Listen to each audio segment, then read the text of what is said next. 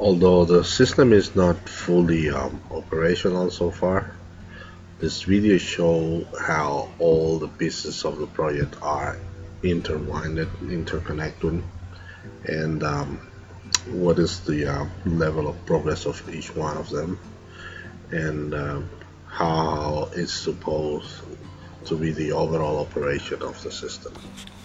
Running the main routine of the system.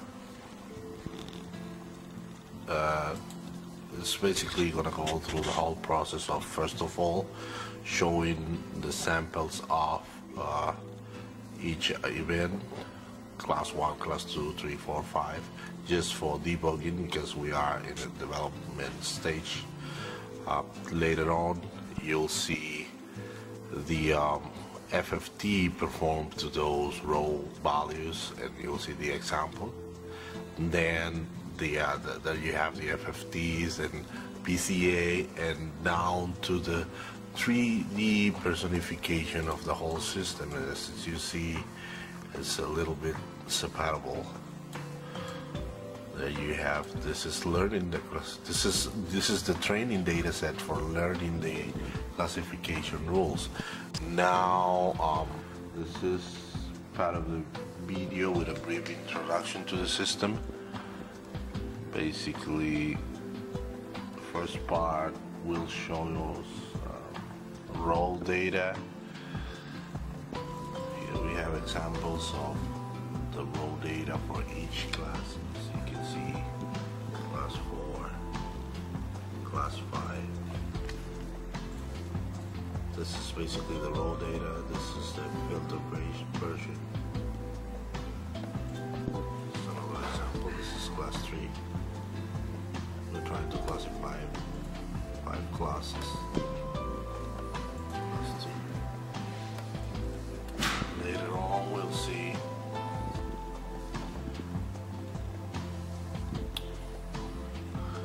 the trying to create a feature extraction. Out of those raw signals, we extract the FFT, so taking them from the time domain to the frequency domain with the fast Fourier transform, and this is the continuous, well, stipulating a continuous FFT in this side of the screen, and then this FFT has been averaged by beans. So it's like band gaps being averaged to create these small beans. As you see, so for each channel we now have a frequency response for each one of the events. Still, this is a sample of class 3.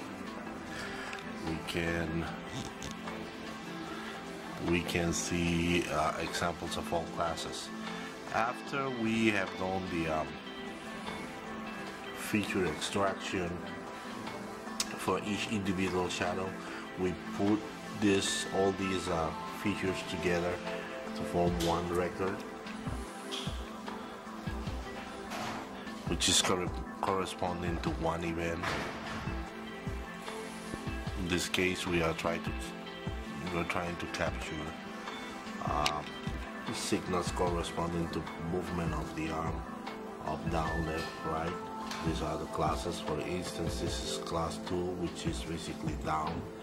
So this is an example of the frequency response for the 3 channels together for the movement of the arm going down.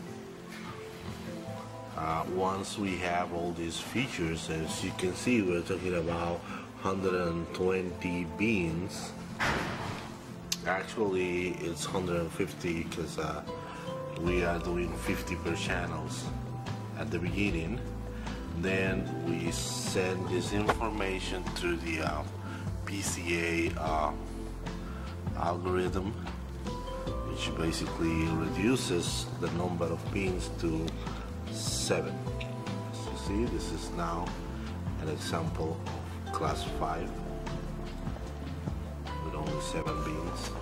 Now, in these shots, we can quickly appreciate how the system varies or how the signals vary from class to class. If you see class 1, 2, 3, 4, 5, which is up, down, left, right, and nothing. After processing the data with a PCA, this is taking the first 3 dimensions and plotting the data. Colors represent the class. Since this is a supervised training, we know the classes before. So after polishing the system, we managed to get to this shape of the point. So you can see now we have here one class, one class, one class, one class over there, and one class over there. But before, they were not as separable as they look now. Still, they are really hard to separate one from each other. Perhaps using cluster algorithm would do a better job than the algorithm we are using. In this research, we're trying to implement a classifier based on LCS and PSO. Unfortunately, for these 5 classes, although the separation looks like pretty straightforward, it is not. After the system finishes learning the rules, we will use those rules in real time to collect data with these electrodes connected to the arm and classify the data based on the rules that the system is learning. This is part of what is intended to be the video controller, video game controller, basically to capture 4 movements like up, down, left, and right. We have these electrodes here to collect that movement left and right, and these 2 here for recording the up and down events. So this is basically the data collection system. The system finishes collecting data. This is showing the sensitivity error over time, and then we have the real-time. This is real-time data collection from MATLAB. If you see here we have the movements left to right, up and down.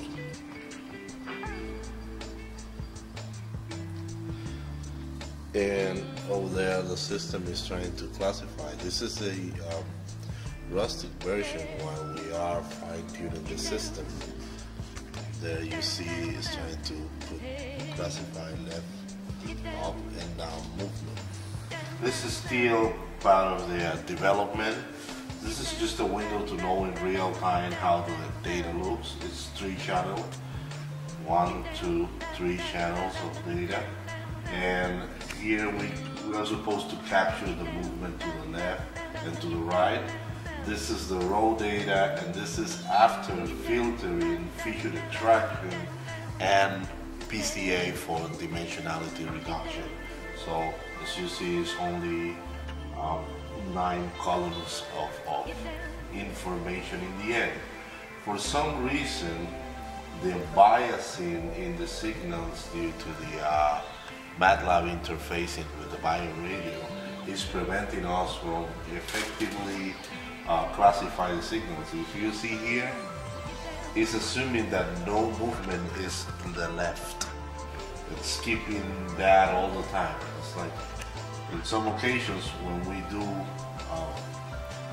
some movement, then it recognizes some other classes.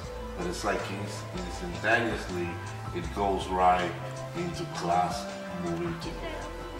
Although you can see how the data moves in real time and how the PCA is reducing the information in real time too.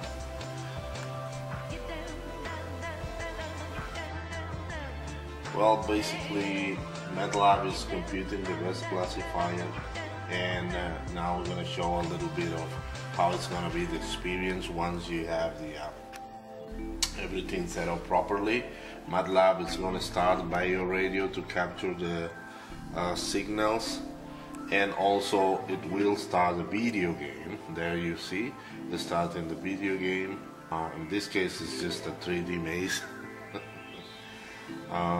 This is an automated task. It will start the game.